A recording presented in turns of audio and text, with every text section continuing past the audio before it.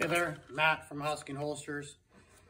Going to give you a quick tutorial on how to properly put on your chest holster. We get a lot of questions.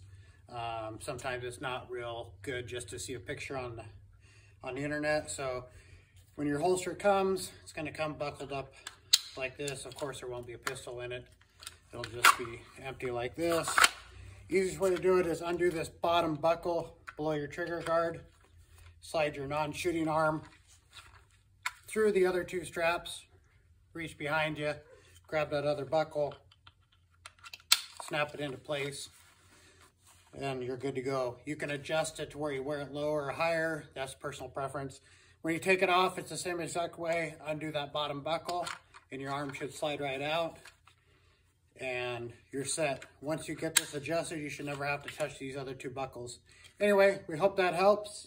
Have a great day. If you got any other questions, hit us up, send us an email, Facebook message, or give us a call, and we'll get you taken care of and squared away. Thanks, guys. Have a good day.